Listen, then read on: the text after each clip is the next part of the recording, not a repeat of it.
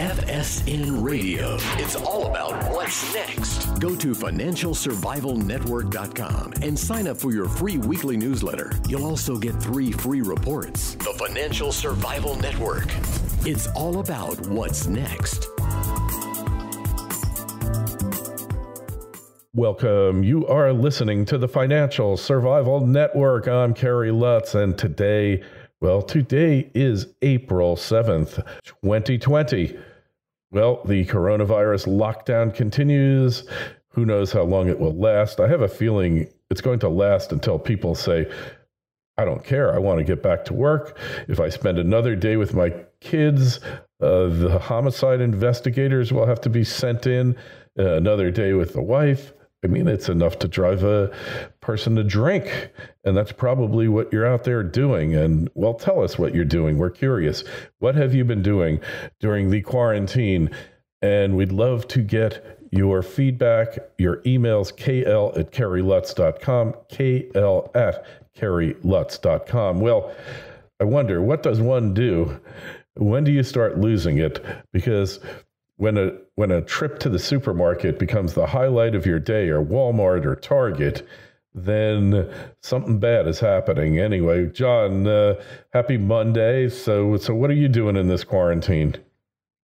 Hey, Kerry. Oh, I'm drinking, like you said. You know, the best thing about Costco isn't their giant toilet paper containers. it's these gallon bottles of cheap whiskey and cheap rum that they sell. You know, the Kirkland brand. Yeah, Kirkland Cognac is great. Bad, yeah. Kirkland Cognac XO is amazing. I just belted down a bottle over the past couple of weeks, and I'm going to have to go back and get another one. But Costco is the biggest seller of wine in the world, and their house brands of vodka and such are not bad.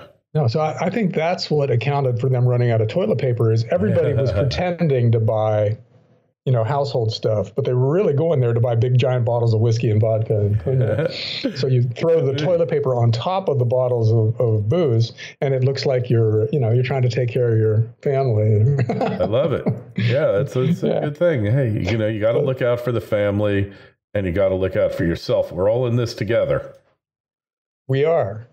And we're drinking heavily. Now, actually, for people who work online like you and me, this isn't that big of a lifestyle change. But for a lot of people, my God, can you imagine what it would be like to be the guy who works at Costco, or to be a waiter in a restaurant, or anybody who's in the hospitality or retail?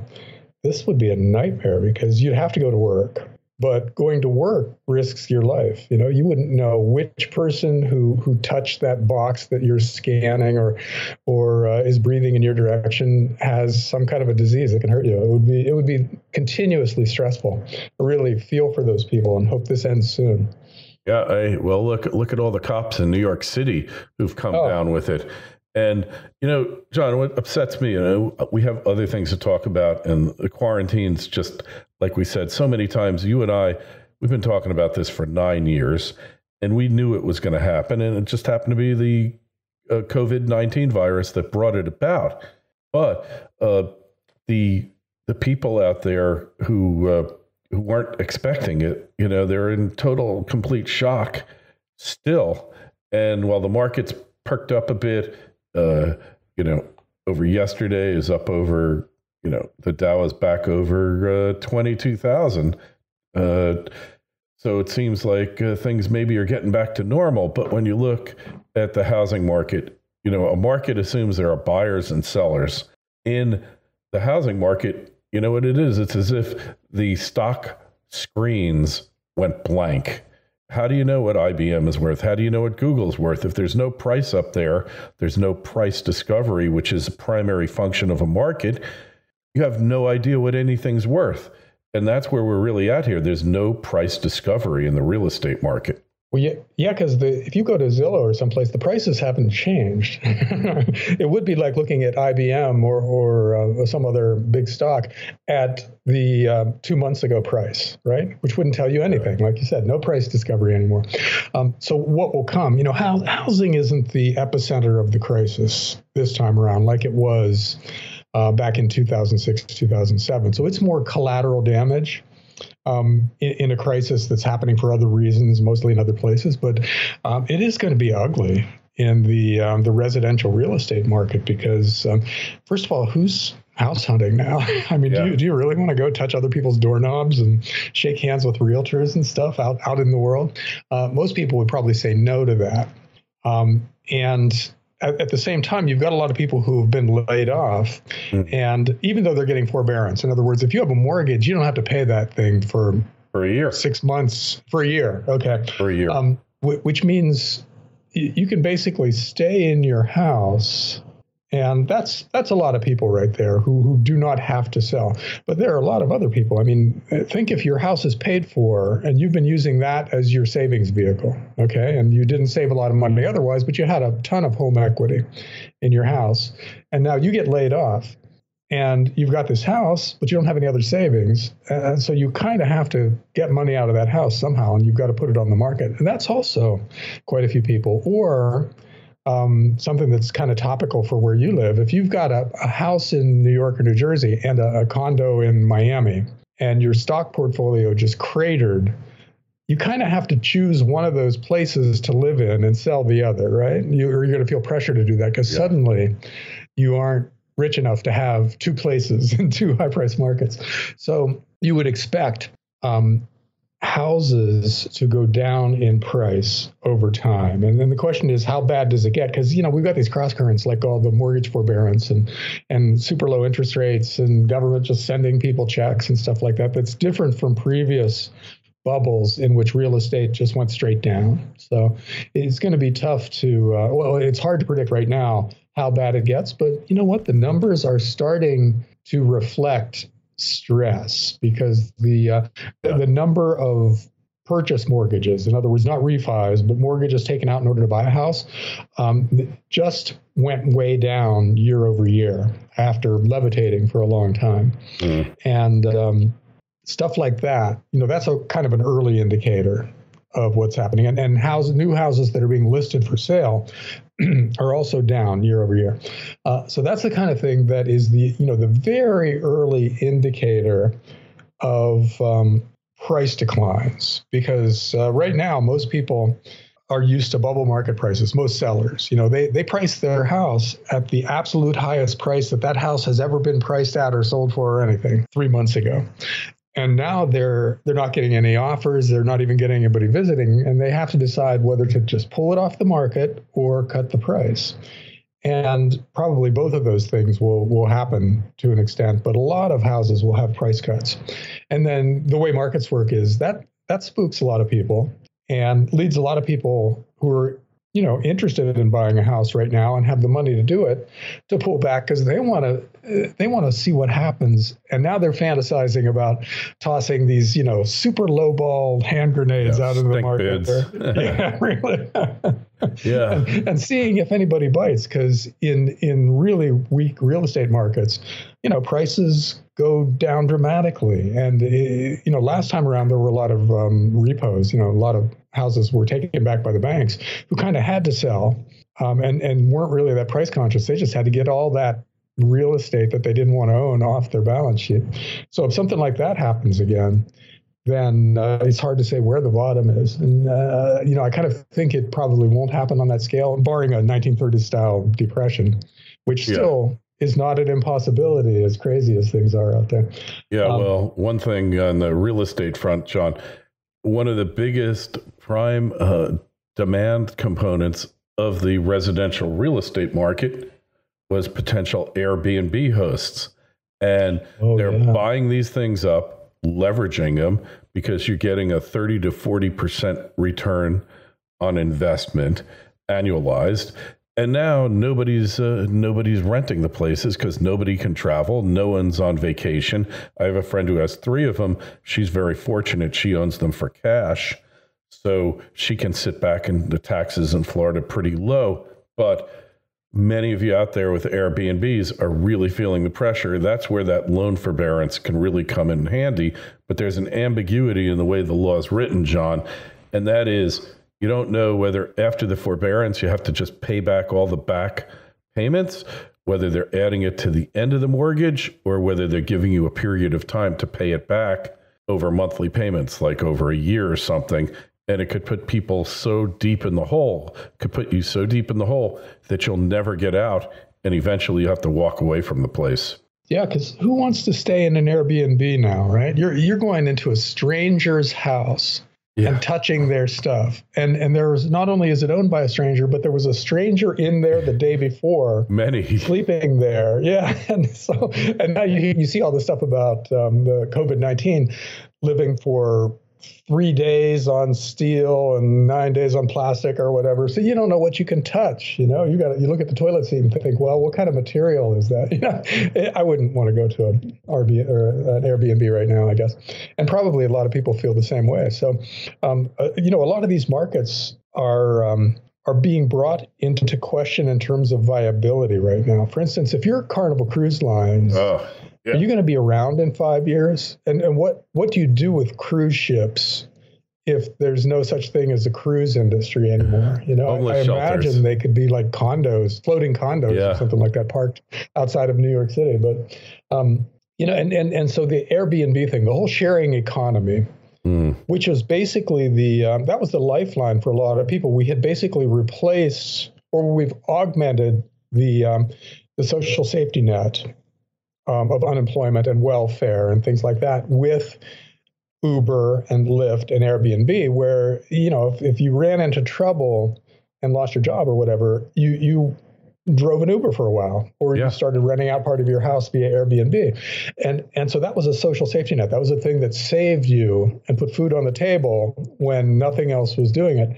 And now those things have just evaporated is too strong a word, because they still exist, but they're just truncated now. They're so much smaller than they used to be. All right. So funny story, John. Remember that friend of mine, she lives in California, hasn't made a mortgage payment in 12 years. Literally, March or April was going to be her last month there. They were going to sell it off, and then she probably would have had a few more months before they evicted her, assuming that she put them through that process. Why didn't she make a mortgage payment in 12 years? Because she ran into trouble, and then she could never get to anybody who was willing to do a modification. And she's claiming fraud and all these other things. Whatever. We don't need to pass on the merits of her legal argument, because the courts already have, and they weren't buying it.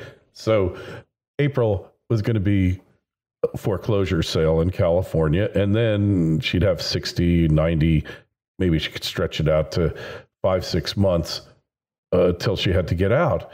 But now what's happened in Los Angeles County and in so many states all over the place is all foreclosure sales, be they tax foreclosures or mortgage foreclosures, have been put on hold for at least till April 16th, but we know it's going to go to the summer at least. Evictions for renters not paying their rent have all been put on hold until probably the summer. And, every part of the economy, John, has to be bailed out. Every part of the economy, at least during the 08-09 period, there were some sectors of the economy that were flourishing, but here there are none, other than maybe undertakers, because you still got to bury people and they seem to be dying faster. But outside of that, I don't see it. Okay, there's the stay-at-home stocks. Netflix and Amazon are doing great. Zoom was till they got investigated. And there are gloom and doom financial websites. Yeah, that's us, boy. All of a sudden, our sector is hot. But we for years we've been saying, and then they'll have to bail out everybody in sight. And people are saying, you're crazy. You don't know what you're talking about. You don't have any idea about anything, right? We are totally ridiculed. This is even more extensive than what I had in mind. I was thinking, all right, they'll have to bail out Fannie and Freddie again, and they'll have to bail out the big banks. This kind of discrete parts of the economy. AIG.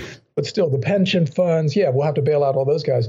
But we haven't even gotten to the pension funds and the big banks and the states and Fannie and Freddie yet.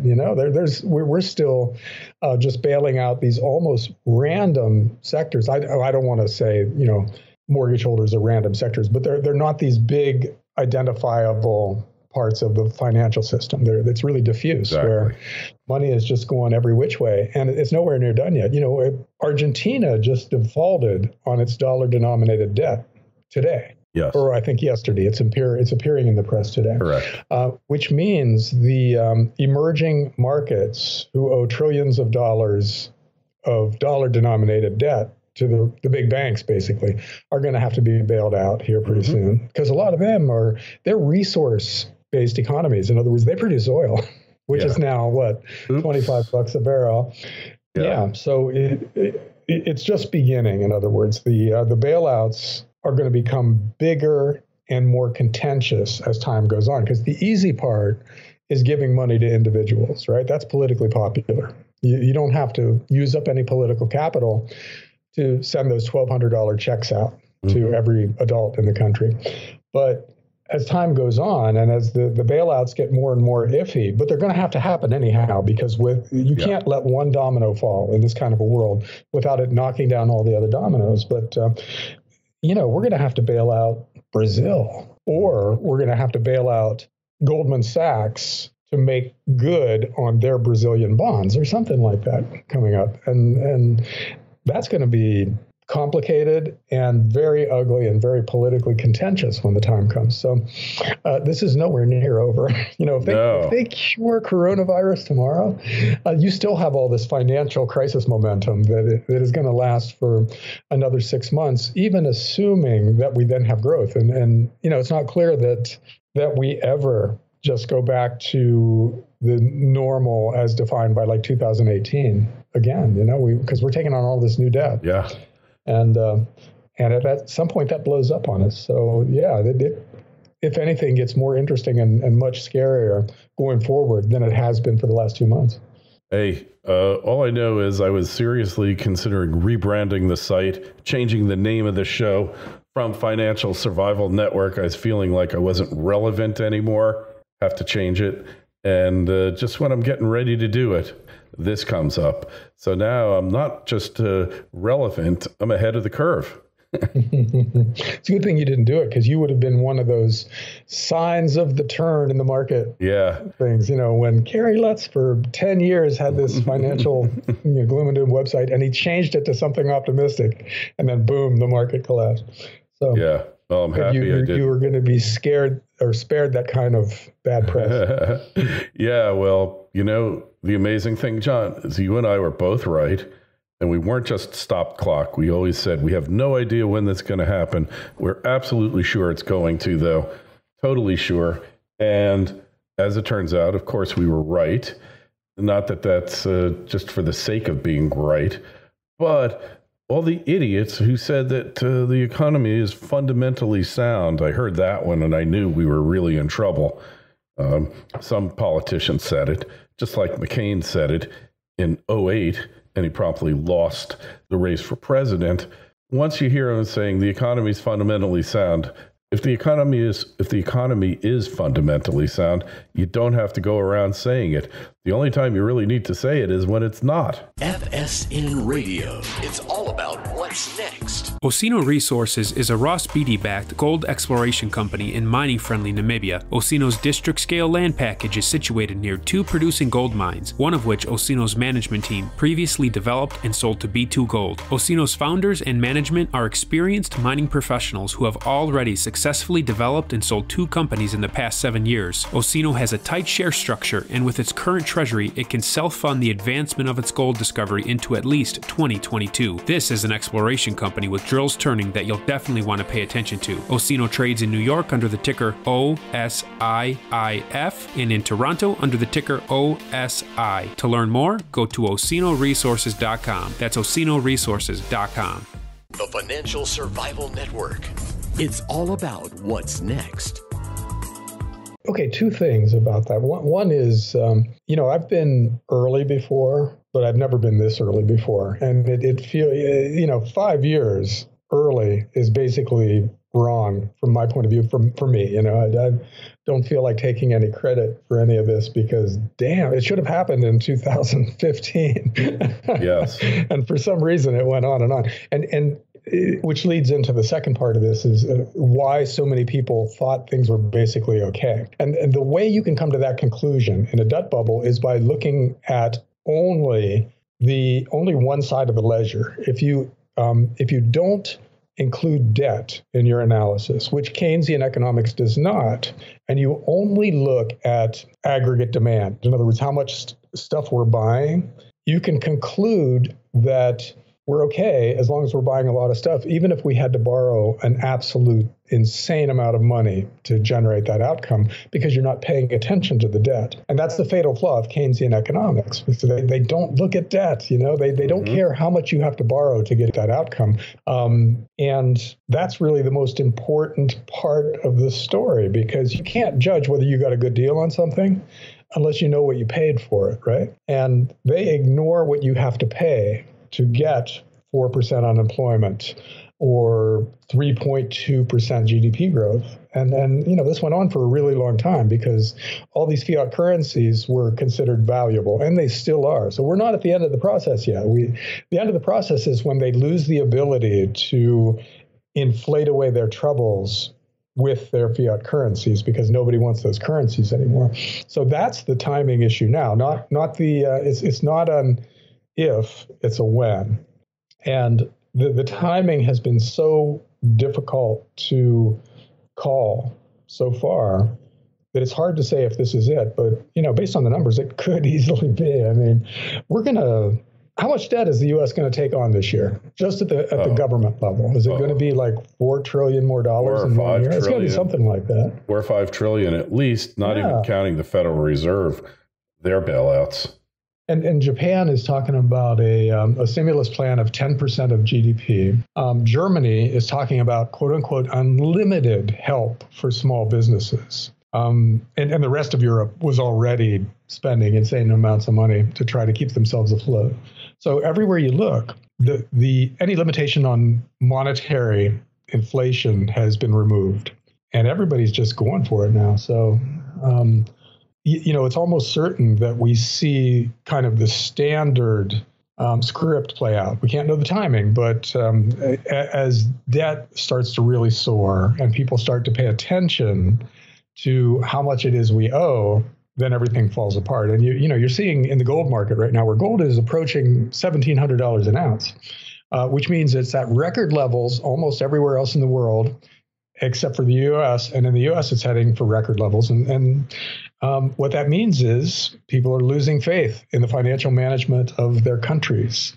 So the phase change in investor perception and market psychology is beginning. You're seeing the early signs of it happening. So here we go. Things could even get crazier. And that's exactly what Martin Armstrong has been talking about. He said gold would go up when loss of faith in the government really takes hold. And he calls it the ECM, the economic confidence model. And that's shifted. I don't remember. I think when, I guess around the end of last year, because when I was in January, was talking with a good friend about it. And he said, yeah, the ECM shifted. And sure enough, all this has come after it. Yeah. And he says it's not an inflation issue. Gold is not about inflation or the strength or weakness of the currency, but it is about the confidence we have in our government. Now, to me, that's kind of the same thing, right? Because if you lose faith in your government, you lose faith in your currency, because the currency is really one of the 2 or 3 things that the government has to manage. And so I think the people who talk about inflation and the people who talk about confidence in the government are kind of saying the same thing. They're just coming at it from different points of view, but they all arrive at the same place, which is gold and silver going through the roof versus local currencies, and the financial system breaking down because the price of real assets are soaring in a way that takes away the ability of central banks to manipulate markets. That's coming. Here's a question, and he actually was sent for another guest, but I think you have an opinion on it. As a long-term investor, 2 to 4 years, why do I need to be concerned about non-levered ETFs like GDXJ? I completely understand the reason that the J nuggets etc., are death traps. But won't the non-levered ETFs go back to NAV relatively quickly? Please help me understand if there's something I'm missing here. And that's from Dan. Yeah, there are different animals in the ETF ecosystem. And the levered ones use futures contracts to replicate the behavior of a given market or sector. And there are other ones that actually own the stuff that you're buying. And, GDX is an example of that. They own stocks. So unless, and this is not a minuscule possibility, unless they screw up in some way, so they don't actually own what they claim to own, yes, or then you're okay. Yeah. Or they're doing options in lieu of what they were supposed to own, and there's decay. Avi Gilbert, who's a great guest, said, beware of ETFs. And the other reason why is because not so much the ones backed up by commodities, but the ones backed up by stocks, as there was redemptions, they're natural sellers. And if there's a major crash, they just intensify the downward movement by magnitudes. And that's why you have to worry about them, as opposed, even if you're in the individual stocks that this ETF is invested in, the sector, et cetera, you're kind of screwed. Yeah, that's a market-wide issue with ETFs now outnumbering regular stocks. Yes. And ETFs are kind of mechanical. When the market goes a certain way, they automatically buy or sell to rebalance for that change in their market or their sector. Which I guess is a third issue with ETFs, because there are, for instance, Sprott has a physical gold ETF, which is fairly close to actually owning the metal. It's still not as good as gold and silver in hand, but it's the closest you can get in the non-gold in your hand market to actually owning it. And it's very convenient. So that's one of the things that's defensible, buying something like that. And then you can move all the way out on the spectrum to those leverage things with futures contracts, where you use that for an in and out day trade, right? Right. But you do not put it in your IRA and forget about it, because it will bleed value until it goes to literally zero. That's what they're programmed to do. They're programmed to self-destruct anyways. That question popped up as we were speaking. I thought it was a great thing to talk about, because I knew you would know. That's it for now. Make sure you go over to John's site, which is dollarcollapse.com. Check out our site, financialsurvivalnetwork.com. Sign up for both our newsletters. One will be going out shortly.